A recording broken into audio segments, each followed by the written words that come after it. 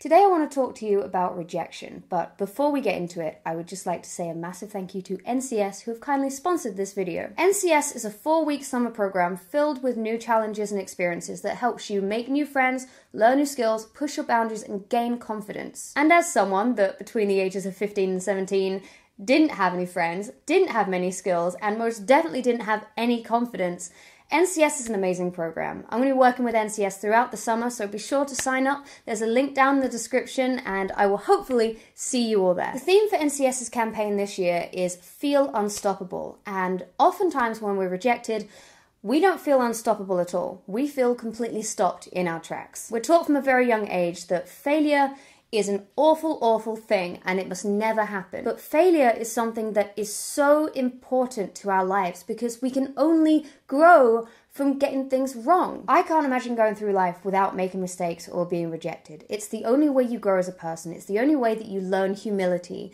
It's a wonderful thing and we need to stop being afraid of being rejected. First off, I think we've all heard about the famous cases of rejection. Incredibly well-known people who were turned down for book deals or record deals who then went on to become massive successes. If those people hadn't been rejected at the very first hurdle, their stories would be completely different and we wouldn't have the art that we've been given now. This is definitely one of the most famous examples, but did you know that the Beatles were turned down by Decca Records? They were rejected by Decca Records in favor of another band, but then they went on to become one of the biggest bands throughout the entire history of the universe. So there's that. Another really famous example is the band U2. Regardless of what you may think of the band or their music, you can't deny that their talent had to be heard by millions of people around the world, and they were actually rejected by RSO Records. You can actually find the rejection letter on the internet, and I'm going to read it to you right now. Thank you for submitting your tape of U2 to RSO.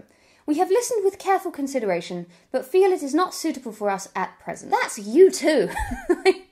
One of the biggest bands on the planet. If we hop on over to the book world, it's very well known that J.K. Rowling was turned down for Harry Potter multiple times before it was picked up. Imagine a world without Harry Potter. 12 publishers turned it down before Bloomsbury picked it up. And thank goodness for Bloomsbury, right? Now imagine if those amazing artists at the first sign of rejection decided to throw in the towel, completely give up, thinking, I'm never going to be anything, I'm going to go back to my day job and stop dreaming. Imagine if they'd given up. We wouldn't have the Beatles, we wouldn't have U2, we wouldn't have Harry Potter.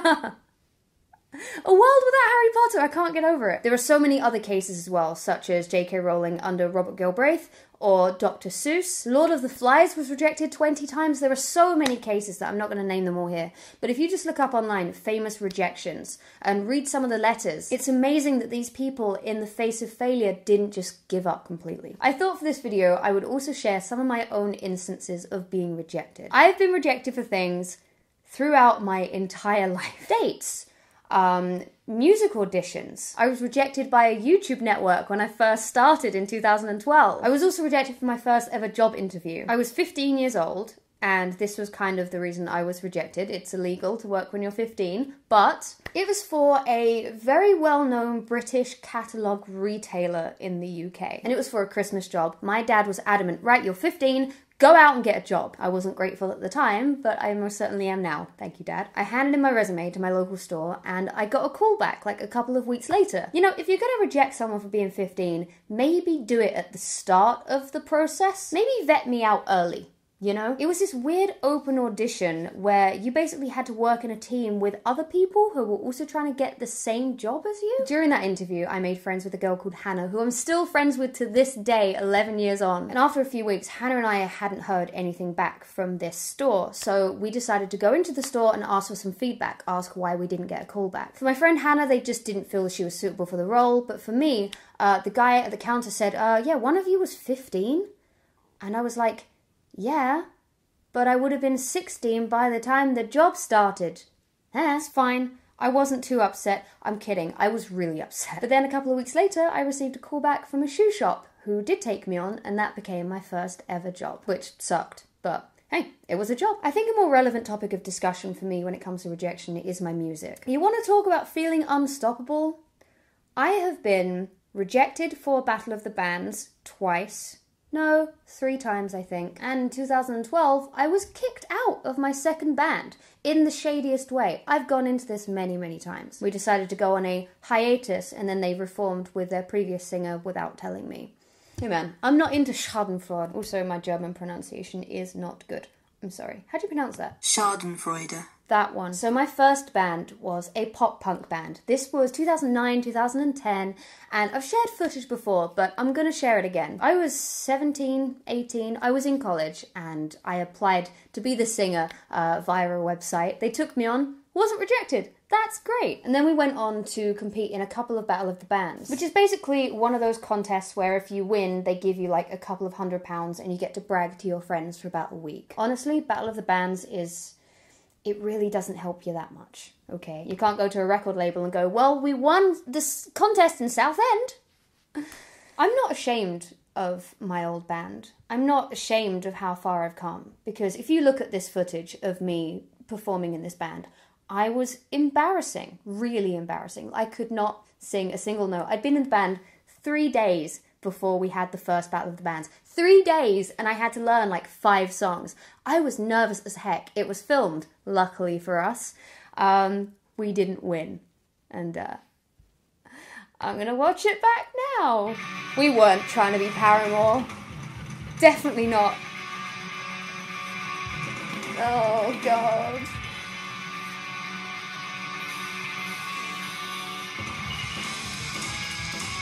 Ah, look at that head banging. Look at me go. Wow, so much energy. Oh my God, I am wearing the most horrendous flat pumps.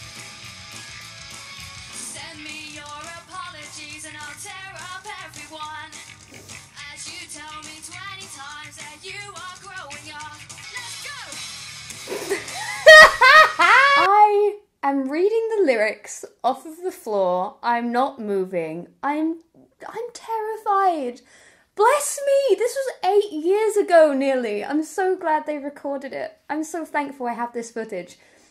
I was nervous, and we didn't win. And I was pretty bummed out about it at first, but I didn't stop making music. I didn't stop trying, unfortunately, for anyone who had to hear us. Luckily for us, there is another attempt of us trying to do a Battle of the Bands. And they recorded that too!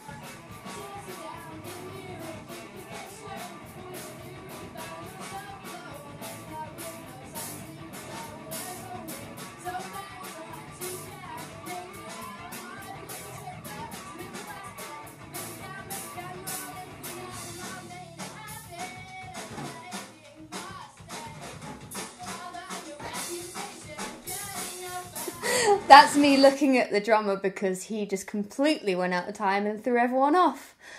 We got rejected. We didn't win.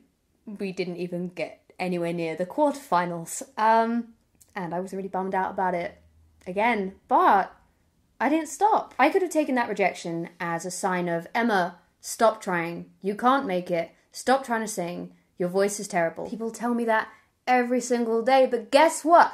I'm not listening. I'm singing over you. That one was just over 7 years ago, and I kept trying. I kept improving. I found my voice. I learned how to project. I learned how to pronounce. I didn't give up. Even when I was kicked out of the next band that I was in, I started posting my solo music. I made a channel. I started connecting with people. I did tours. And now I can say that I've played Wembley Arena 3 times. I've played the O2 Arena.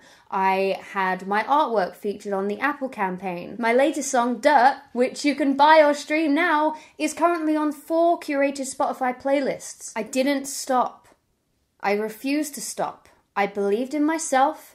I carried on doing something I was passionate about, and I found my outlet. I found people who were willing to listen. I honed my craft, and if I didn't, I don't know where I'd be right now. Quite honestly. I don't think I'd be anywhere near as happy as I am right now. There is a saying that I heard a really, really long time ago. I can't remember who said it. Could just Google it.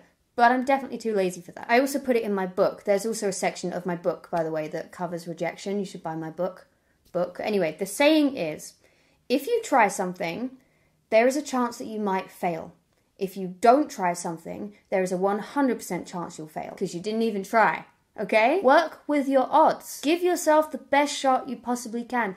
If you're rejected by a girl or a boy, boo-hoo, alright? You don't want someone who doesn't want you. If you're rejected for a job interview, make sure you go back and ask them why. Don't be afraid of it. Why not? Just say, hey, I didn't get the job. I'd like to get some feedback for it. And improve on yourself. Or maybe that just wasn't the job for you. Not every dream will work out, okay? I wanted to be a wrestler. I went to a wrestling school. I found out very quickly that wrestling hurts and I was better at just watching it. Some dreams don't happen. Okay? And that's the harsh reality, and it sucks. But if you don't try, you will never, ever know. You owe it to yourself and your really short life in the grand scheme of the universe. You owe it to yourself and the 80 or so years you're here to give yourself the best shot at being truly happy. And if you get stuck at the first hurdle, if you get rejected, like me, like the Beatles, like J.K. Rowling, don't give up. Be persistent. Believe in yourself. If you had the confidence to try in the first place, you have the confidence to pick yourself up and try again. Okay? This was quite a long video, but I hope you really enjoyed it. I really enjoyed making this video. I want to make more videos like this, more motivational stuff, you know? Comedy's dead. Okay? Just accept it. It's in a box. The box is off the cliff. Again, I'd just like to say a massive thank you to NCS for sponsoring this video. Be sure to sign up with NCS. They will help you create your own unstoppable story. If you're 15 to 17 and you live in England or Northern Ireland, you can sign up with the link down in the description. I'm working with NCS throughout the summer. Now, I'm going to stop reminiscing about the times I was rejected and go and work on my debut album. Catch you later!